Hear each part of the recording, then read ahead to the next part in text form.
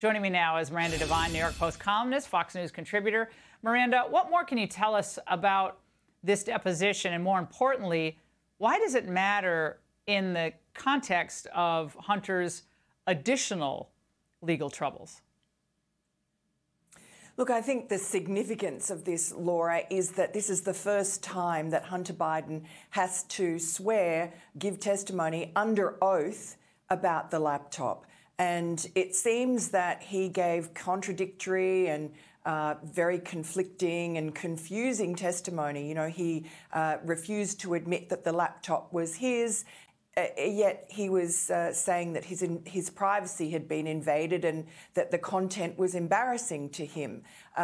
He refused to admit that he had been to John Paul MacIsaac's Wilmington computer repair shop twice in April of 2019, despite the fact that his signature is on the work order, his contact details are all correct that he gave to John Paul MacIsaac.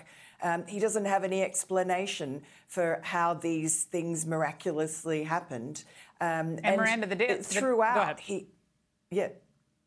Well, I mean, look, I think it's obvious. Throughout, he just denied, obfuscated, said he couldn't remember. You know, he's, I think, relying on the fact of his very famous drug use, which he wrote a book about, to try and get out of this, the reality. All right, Miranda, the Daily Mail is reporting that Hunter was talking with his father's best friend, Ted Kaufman, just 3 days before he joined that Burisma board in April 2014.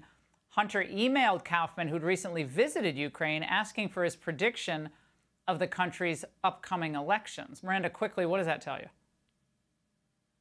Well, Ted Kaufman is sort of like the Svengali behind Joe Biden. He's been a loyal factotum for him, his chief of staff, and even sat in for him in his Senate seat for a while. He's a shadowy character, travels to Ukraine, seems to know a lot about that country, and certainly was a mentor for Hunter before he joined Burisma. Well, could he be a conduit from Joe to Ted to Hunter? So Joe can say, I didn't talk to my son about this. But maybe he did through this individual. 100%. I mean, Ted Kaufman and Joe Biden, there's nothing between them. You know, they are joined at the hip. Yeah. Miranda, thank you so much. Hey, Sean Hannity here. Hey, click here to subscribe to Fox News YouTube page and catch our hottest interviews and most compelling analysis. You will not get it anywhere else.